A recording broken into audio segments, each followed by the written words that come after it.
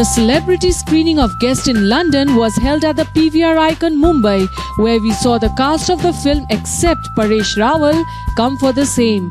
Sania Malhotra, Kartik Aaryan, Kirti Kharbanda, Rajkumar Rao, Mustafa, Daisy Shah, Gurmeet Chaudhary, Debina and others including director Ashwini Dheer all shared the views on the out-and-out comedy. Let's hear the celebrity reviews of the film Guest in London. I'm really happy कि अभी तक जो भी response आ रहा है तो funny लग रहा है लोगों को एंड इसका इमोशनल क्वेश्चन जो फिल्म का है वो बहुत यूएसपी है इस फिल्म का, वो लोगों को टेरी आइड कर रहा है. सो I am really looking forward to it. मैं भी फर्स्ट टाइम देखने वाला हूँ फिल्म, तो मैं भी हंसना चाहता हूँ और रोना चाहता हूँ.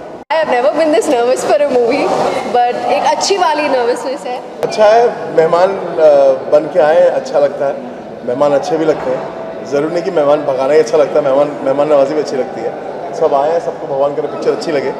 I hope they enjoy the film. I'm expecting a lot of fun and a lot of fantastic performances.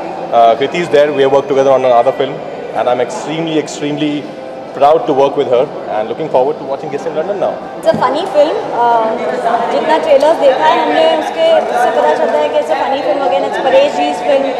Kartik is a friend, so I'm pretty much excited to watch the film. बहुत सारी comedy होने वाली है, मज़ा आने वाला है, तो बस इंतज़ार है कि जल्दी से फिल्म देखें. I have really good expectations and I would really like to wish both of them, Kriti and Kartik, a very all the best.